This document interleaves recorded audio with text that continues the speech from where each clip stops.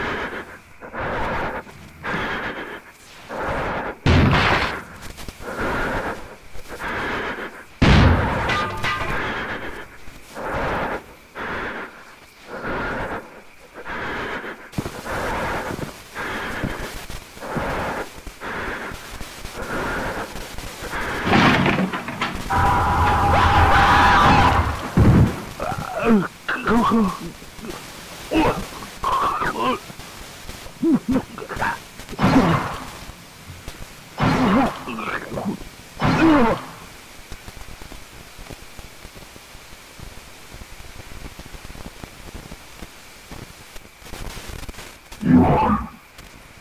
Never getting out, or seeing the light of day again.